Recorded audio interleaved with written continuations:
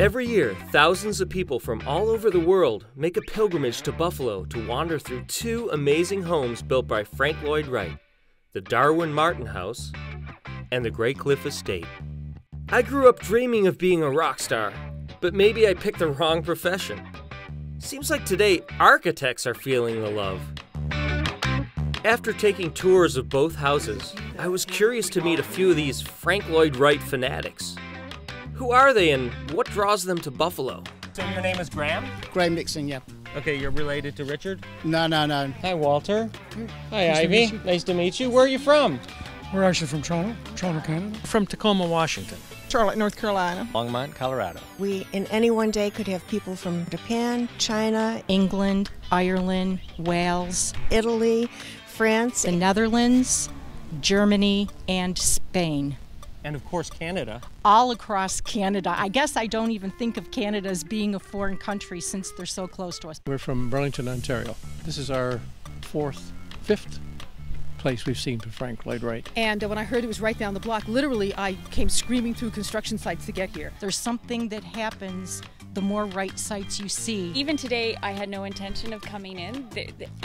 There's something that draws me. I think you're kind of addicted. Yeah, absolutely. We've been here, I think this is my 5th or 6th time. My wife said, oh, we gotta move here because this stuff is amazing.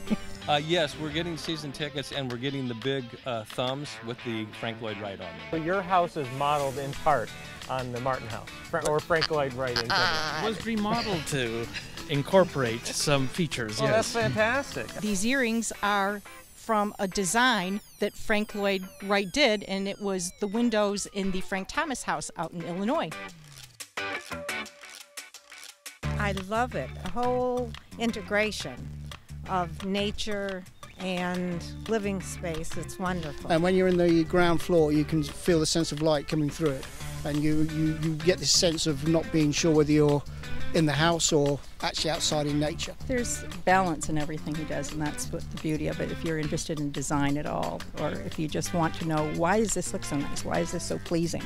And he answers those questions for you. The lines not only in the house and in the building itself, but also in all of the windows and the furniture. I knew they're doing a restoration, so I would come back and, So it's kind of neat to come back and see the progress. Yeah. Go online and everything else. It's nothing like walking through it. What is it like to stand inside there and be in there? It fills me, like it sounds trite, it fills me with awe. Like you almost sort of get emotional. Well, I do about architecture anyhow. I get sort of choked up. You can read about it, but until you experience it, you don't get the full grasp. My mind is turning. Just amazing, his thought pattern, the detail. And his architecture was so far ahead of its time. You won't believe you find this in Buffalo. This is 100 years ago. Like, are you kidding me? When you compare it to all the other Victorian style houses, it's really different. It's radical, you know? You look across the street at what was being done at the time, and then you think, how did somebody in 1907 just completely revolutionize, throw everything away and do something different? You know, he once said that an architect's greatest tools are an eraser at the drawing board and a wrecking bar at the site, because he was always experimenting. It was a piece of art to him, not just architecture. We learn a bit about him, who he was, and look at the idiosyncrasies of his styling. His attention to detail is what really gets you. I mean, right that one, even to the point where the jokes about him coming in and rearranging the furniture to the original, because that was his plan. I think it reminds you of how good buildings can be, how beautiful they can be. You forget when we build these, paper condos, that you could have this. Would you like to live in a Frank Lloyd Wright home? I think so, because it's extremely practical. Absolutely. I'd live in the garage, actually. Yes. I would. I'd probably live in the garage too. In fact, I am living in a garage right now. So who's got the best wins, Anchor or Duff?